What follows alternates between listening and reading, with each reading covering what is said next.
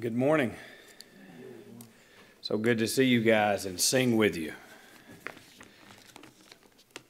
And isn't it good to see Todd Neighbors back? I tell you what, I said when I saw him earlier today, I said, now things are looking like they should look on that back seat. All right. Well, over the next 4 meetings, including today, we are going to look at the sacrifice of Christ, the cross of Christ, so that the resurrection coming up soon, Resurrection Sunday that is, will have its proper context. We want to be people. We are people of the resurrection. But we don't want to just fast forward to the resurrection and forget the bloody cross that preceded that. And so when I say 4 meetings, I'm talking about today in this message, we're going to hone in on quite a few Old Testament passages showing sacrifice and God's economy that ultimately led up to the sacrifice of the Lamb of God. We're going to focus on the Passover, how Christ is our Passover. Next week, Byron will be preaching, and I believe he's going to take some Old Testament passages as well, but hone in on Palm Sunday. And then Wednesday, we hope you'll meet with us of Holy Week, because we'll meet at the park at Ridge Ferry, and Pat is going to give us a devotion out of the life of Christ in Passion Week. And then on Friday, Good Friday, we will gather for worship, and we're going to look at the 7 sayings of Christ from the cross. And then we will celebrate the resurrection on Easter Sunday morning. So that's what's coming. This morning, as I mentioned, we're going to hone in on some Old Testament passages, particularly in Exodus chapter 12, where we will be reminded. I know I'm speaking to a well-established congregation, and nothing I think you'll hear today is going to be for the first time, but it's just a reminder that the cross of our Lord Jesus was not plan B. Amen? God wasn't hurrying around in heaven when Adam and Eve blew it and thinking, whoa, what can I do to make things right? The cross was plan A from the beginning. And I don't just mean Genesis 3:15 beginning. I mean eternity past beginning. Ephesians 1:4-6 teaches us that we were chosen, just as He chose us in Christ before the foundation of the world, that we would be holy and blameless before Him. In love, He predestined us to adoption as sons through Christ to Himself, according to the kind intention of His will, to the praise of the glory of His grace, which He freely bestowed upon us in His beloved. So when I say that the cross was not plan B, that God wasn't scurrying around looking for a Band-Aid to put on the problem, again, I'm not just talking about in the immediate context of Genesis 3:15 and following. I'm talking about in eternity past. Before you and I were created, God had already ordained that sin would come into the world and that Christ would be the Savior for all who repent and trust in this Savior. So, John MacArthur puts it this way: the cross was not an alteration in God's plan. The cross was God's plan. It has been said that the cross was not the end of the story, but the cross is the theme of the entire story. Would you look briefly with me in Luke? We preached through Luke 2 years ago. We finished it in January of 2020. But in chapter 24, verses 27 and 44 particularly, these verses really remind us that the Old Testament is about Jesus. It's pointing to, predicting, preparing us for the cross of Christ. If you look at verse 27 and verse 44, then beginning with Moses and with all the prophets, Jesus explained to them the things concerning Himself in all the Scriptures. Verse 44, now He said to them, these are my words which I spoke to you while I was still with you, that all things which are written about me in the law of Moses and the prophets and the Psalms must be fulfilled. Darrell Bach explains it this way. Luke's point in these verses is that Jesus is showing how the whole of Scripture fits together like a puzzle. Promises made, promises fulfilled in Christ, and how it's always been intended to be read this way. Again, pointing to, predicting, preparing us for the cross of Christ. Aren't you thankful for the unity of the Bible? And we just finished reading through the Bible in a year as a church. And we finished preaching through the Bible in a year. And I hope that you were well fed as we tried to grab hold of that scarlet cord, as it ran through the Old Testament all the way to Calvary. Well, again, I'm saying all of this to say that that's what we're going to do for the next 4 meetings, is remind us of the cross.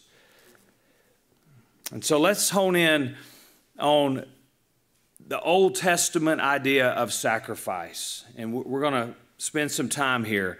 If you want to grab your Bible and be ready to look up some verses, we're going to do that rather quickly. The meaning of sacrifice has progressively been given in the Old Testament. We call this progressive revelation, where things are getting clearer and clearer and clearer as we move to the New Testament. And our New Testament helps to interpret the Old Testament. But in the Old Testament itself, we see right off the bat in the story of Adam and Eve that sacrifice is necessary to cover sin. We know the story, but Adam and Eve, they didn't just fall, they jumped, as R.C. Sproul said. They jumped, and with that jump, they entered into sin, and all of their offspring would as well.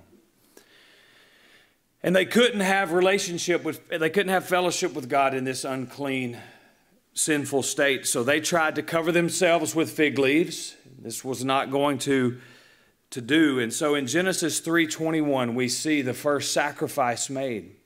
And it was made by God himself. We're not told what the animal was, but God killed an animal and covered Adam and Eve with the animal skin. Genesis 3:21.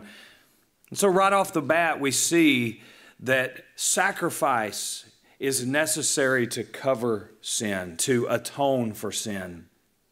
God is holy, man is sinful. Atonement must be accomplished. Forgiveness must be acquired. Propitiation, that is God's justice and wrath, must be satisfied so that we can have relationship and fellowship with our Creator.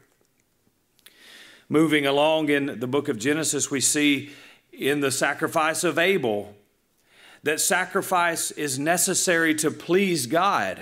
A sacrifice of death, Genesis 4:4. Cain brought of his produce. Abel brought a blood sacrifice, and this pleased God. From Abraham in Genesis 22, we see that God will ultimately provide the sacrifice.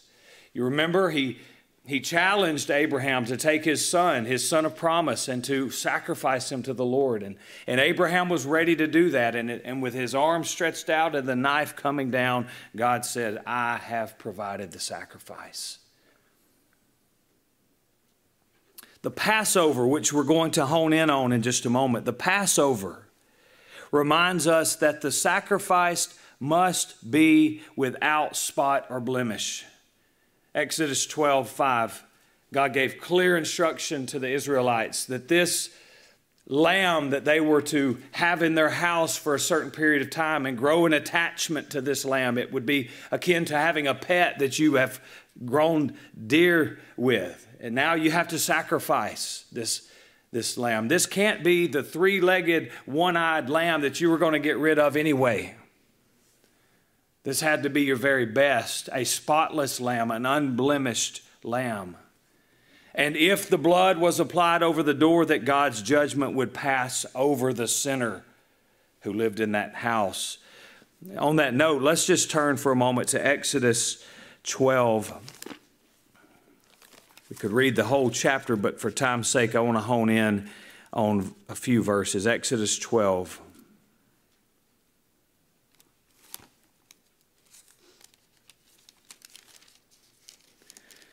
Verse 5, we see, your lamb shall be, literally your kid, meaning a baby lamb, or could be goat there. Your lamb shall be an unblemished male, a year old. You may take it from the sheep or from the goats. If you go down to verse 12 and 13, for I will go through the land of Egypt on that night, and I will strike down all the firstborn in the land of Egypt, both man and beast.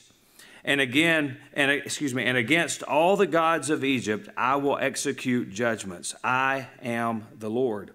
The blood shall be a sign for you on the houses where you live. And when I see the blood, I will pass over you, and no plague will befall you to destroy you when I strike the land of Egypt. So progressive revelation, God is showing us some things through Adam.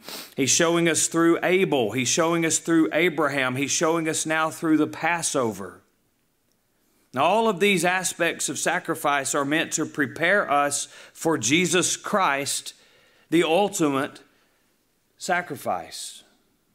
We'll see in just a moment, Christ is literally called our Passover lamb. Aren't you glad when the New Testament makes a clear interpretation of something that you had a hunch? You're reading through the Old Testament, it smells a lot like Jesus, but you don't want to read too much into it. And then you get to a New Testament passage that gives commentary on that Old Testament concept or passage, and it just clearly connects it, and you don't have to guess or wonder anymore. And we're going to see that in a moment. Paul does exactly that. So that's the Old Testament. There's these building blocks of God is holy, man is sinful. You cannot just strut up to God and give him a high five and say, hey, what's up? There must be sacrifice, blood sacrifice, to atone, to propitiate, to forgive, or else we cannot have relationship and fellowship with holy God. And these building blocks are getting bigger and bigger and bigger until in the fullness of time, Christ came onto the scene. You remember those words in John 1:29 when John the Baptist said, behold, the Lamb of God who takes away the sin of the world. He had had these categories in his mind, and he was ready for the sacrifice. When he saw Christ, he knew this is the one. So in the New Testament, obviously, it's clearer. Everything in the New Testament really focuses on the cross. John MacArthur says about 30% of the text of the Gospels center around the final week of the Lord's life. Think about that. 30% of Matthew, Mark, Luke, and John, 30% focus on 1 week in Jesus' life. He says the book of Acts is the record of the world's reaction to the death and resurrection of Jesus Christ. The epistles were written to those who believe in the death and resurrection of Christ to instruct them how to live in light of the gospel. And in the book of Revelation, we meet the Lamb that was slain, yet standing, who will return as the King of Kings and the Lord of Lords. The entire Bible is about the Lamb of God, Jesus Christ, from the slain animal skins used to cover Adam and Eve, all the way through to Revelation, the Lamb who was standing, who is the King, who has been killed but has come back from the dead. All of the Scriptures are pointing us to this unfolding plan of God. Always in the mind of God was the cross. Always. We looked at Ephesians 1, 4 through 6. You're chosen in Christ before the foundation of the world. Acts chapter 2, Acts chapter 4 reminds us that this was the predetermined, predestined plan of God. The cross was. And it's not just about you and me. Now, we get the benefits. God does love us, and He chose a way to ransom us before we even sinned. But at the cross, this is the way in the wisdom of God for the full attributes, all of His glory to be seen. If there was no sin, we could not appreciate God's mercy, God's grace and forgiveness. We could not appreciate His anger and justice and wrath. Paul said it this way in Romans 3, God is both just and the justifier. And that could only be seen at the cross. So not only do these progressive revelations of sacrifice prepare us for Christ, but just very briefly, so do the feasts that the Jews would enjoy. They had special feasts, not unlike ours. We have customs like Christmas, Thanksgiving, Good Friday, Easter. Some churches celebrate other holy days throughout the year. The Jewish people were no different. They held commemorative celebrations and festivals, which were occasions for remembering God's faithfulness to them. One such feast was the Feast of Unleavened Bread, or the Feast of Passover. In Matthew 26:17, both of these are mentioned side by side. And really, this was an 8-day festival. The Feast of the Unleavened Bread lasted for 7 days, from the 15th to the 21st. Passover was celebrated the day before on the 14th. And these two celebrations were so intertwined, so interconnected, that in the minds of the people, they were often viewed the same feast. And sometimes it was called the Feast of Unleavened Bread. Sometimes it was called the Feast of Passover.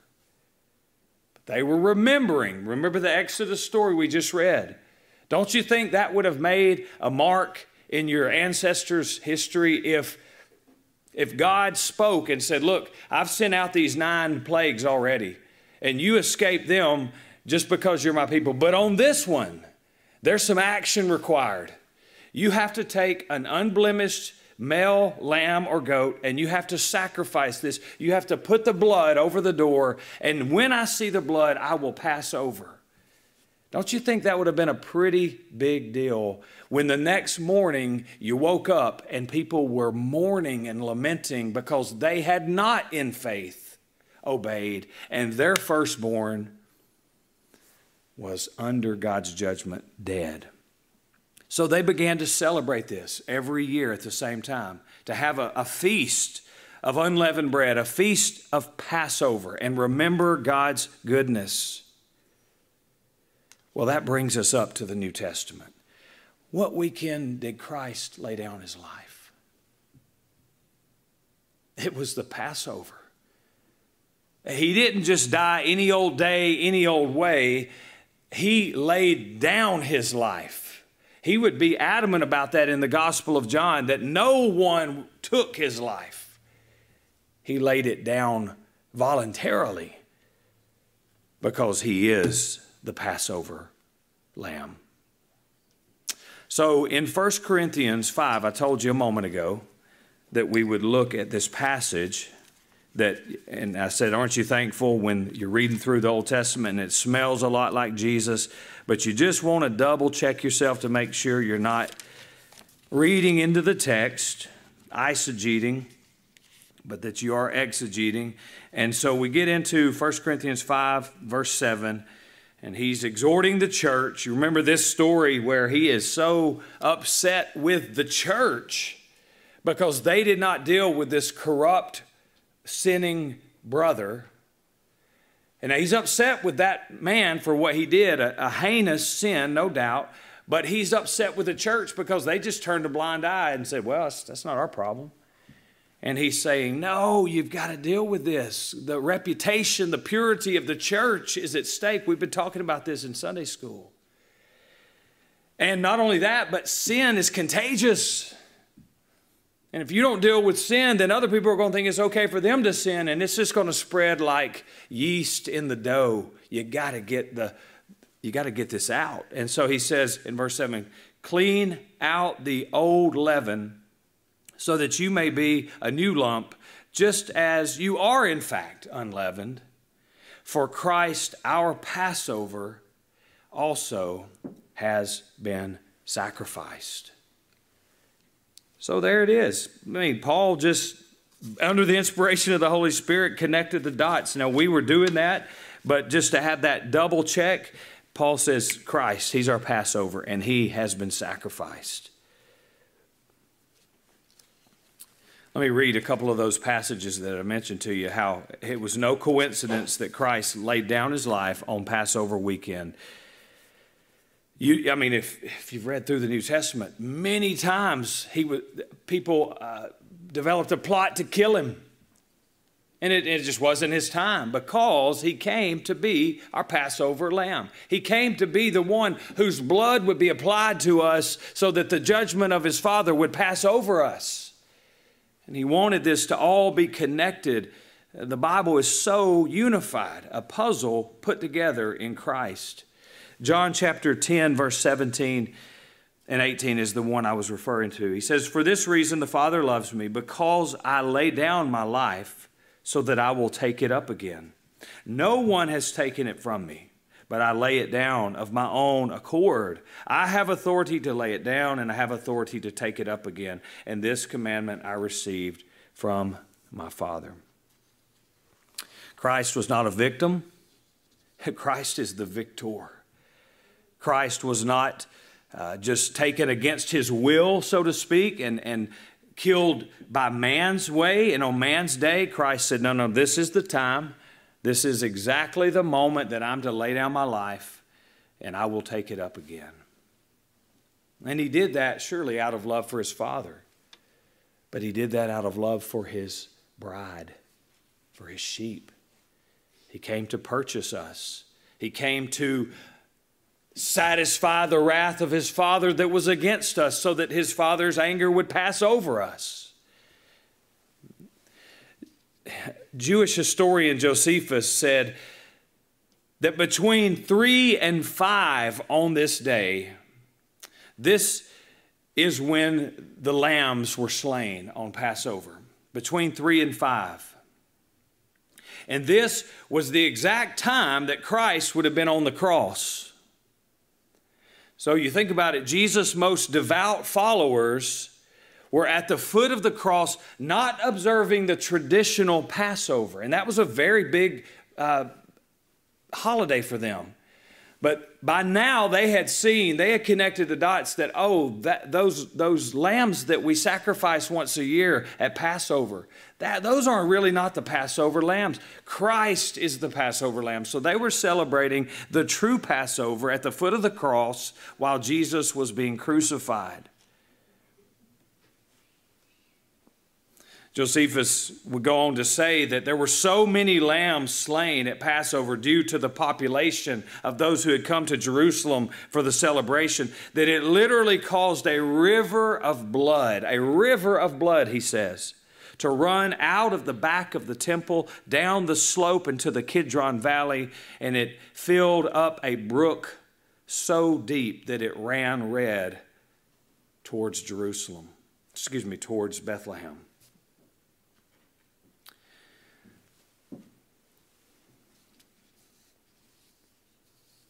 Would you turn for just one more moment to 1 Peter?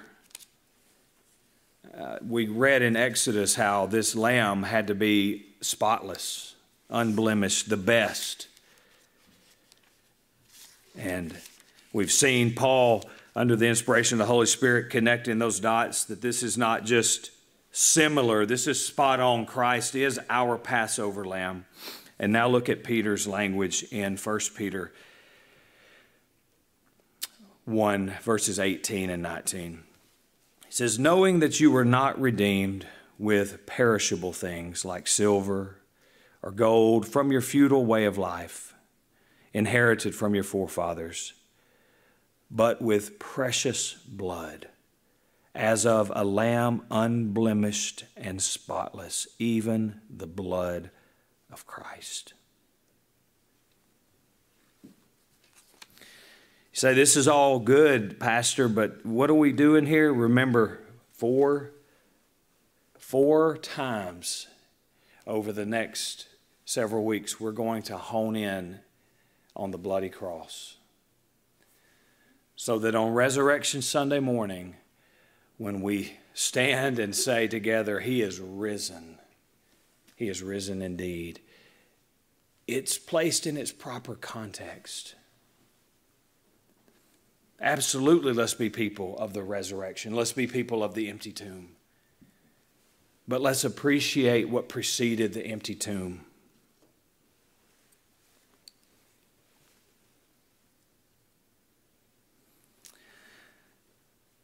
When we read through our Bibles last year, you remember our time in the book of Leviticus. What a bloody book. When I think about Josephus' language of there was so much blood coming out of the temple that it ran like a river. I think about Leviticus. Blood splashed on every page. Exodus 25 showing us the intricacies of the temple and the Ark of the Covenant and the mercy seat where the high priest would splash the blood on the mercy seat and cover the mercy seat. Did you know that in the New Testament, the Greek word for mercy seat and propitiation are the same words? That word propitiation, that's a fancy word, but it means to satisfy the wrath of God. And so the Greek translation of the Hebrew Old Testament, the Septuagint, when you would read the word mercy seat, it would be the exact same Greek word that the New Testament authors used for propitiation. These two were synonymous. In other words, here's the upshot. Jesus Christ is our mercy seat. He is the place where the blood was splashed, where the blood was shed, and God's wrath was turned into favor for each and every one of his people.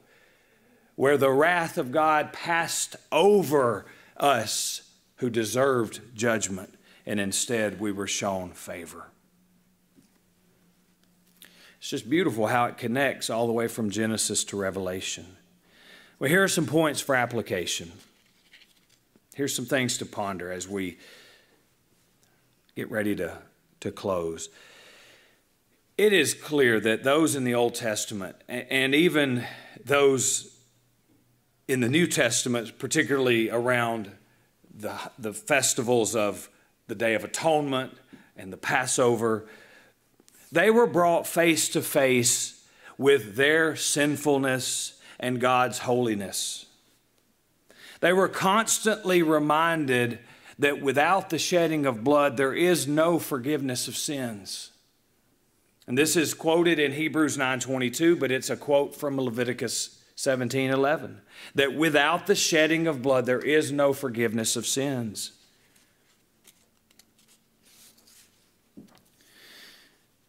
I hope you're reminded of that today. We are reminded that a spotless, innocent lamb had to die, had to atone for their sins, for God's wrath to pass over them. Jesus is our spotless, blameless Passover lamb.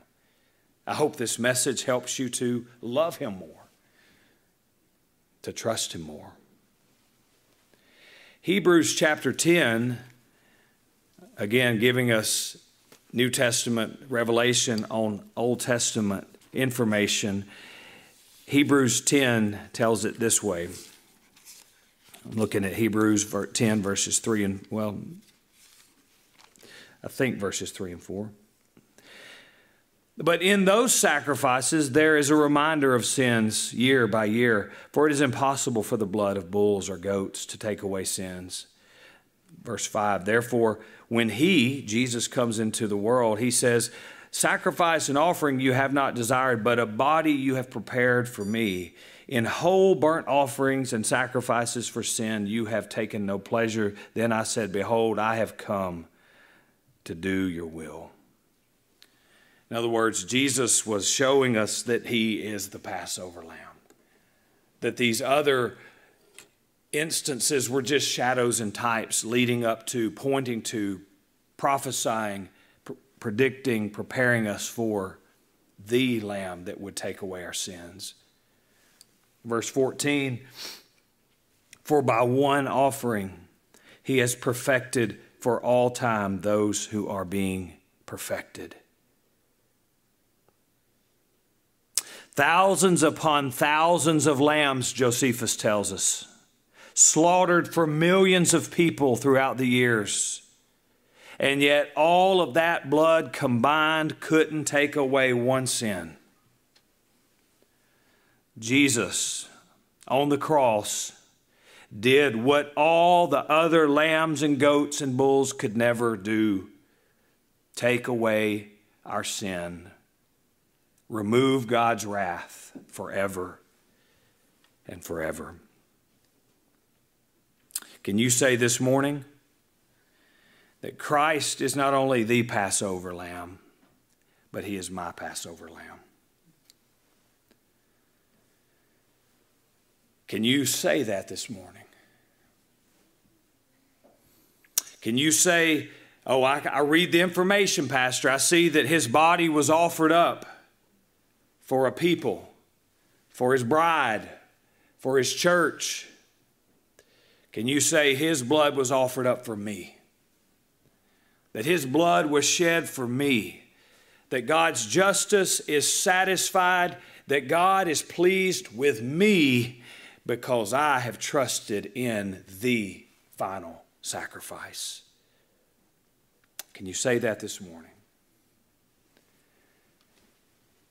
At its root, Passover was God finally delivering his people from the tyranny of Egypt, from all the slavery, all the suffering that they had encountered through the Egyptians. We know that's a spiritual symbol of being set free from sin, being set free from the ultimate enemy. Can you say this morning, I was once in bondage to sin, to self, to Satan, but I have been set free. I've been set free by my Passover lamb, Jesus the Christ. Of course, this all happens when we repent of our sins and put our belief, our trust, our hope in Christ alone for salvation and for the forgiveness of sins.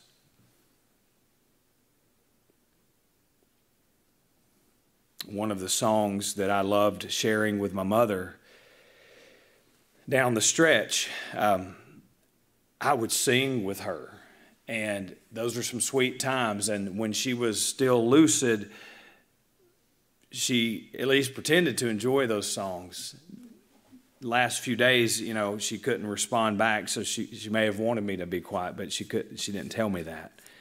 And one of the ones that I would sing most boldly and clearly to her, and she seemed to really light up when I sang it, was, "There is a fountain filled with blood drawn from Emmanuel's veins, and sinners plunged beneath that flood lose all their guilty stains. The dying thief rejoiced to see the fountain in his day, and there have I, though vile as he, washed all my sins away." I don't want you, church, just to hear this as information. I don't want you just to become smarter and see that the Old Testament and the New Testament fit together like a glove in a hand. I don't want you just to be able and equipped to debate people and win those debates because you're coming to have a biblical theology. I want you to know Jesus. I want you to know that your sins are forgiven. It is well with your soul, that if today is the day that God calls you to eternity, that you are ready and you are at peace, that the Father's wrath has passed over you because the blood of Christ has been applied to your heart. And I don't care who you are or how long you've been a member of this church or how young you are or how old you are. It makes no difference. I'm humbly, politely asking you to consider this now, to take inventory of this now. We're getting ready, of course, to hone in on Good Friday and then Resurrection Sunday. And I want you to be able to worship the Lord truly for what He has done for you and for who He is. A last application would be, let's read our Bibles, all of it, to see and savor Jesus Christ, the Lamb who was slain for God's people so that the justice of God might pass over those who are under His blood. Let's read our whole Bibles to see and savor Jesus Christ. So in closing, absolutely, I want us to be a church that when we say He is risen, the other half says He is risen indeed. I want us to celebrate that empty tomb. But before we do, let's reflect on what we've heard today. Let's listen attentively at what Byron will preach next week. Let's gather Wednesday and hear what Pat will say about our Lord's final week before the cross. If you can join us on Good Friday, come. Let's ponder those 7 sayings of Christ from the cross. And then on Resurrection Sunday morning, let's blow the top off of this place. The roof's already in need of some TLC. It literally is. Maybe that would fit under some insurance claim. That the roof was blown off as this church celebrated the empty tomb because we contemplated the bloody cross. Amen. Let's pray together. Oh Lord, we thank you that we can say it is indeed possible for man to know that he knows, that he knows, that he knows, that it is well with his soul.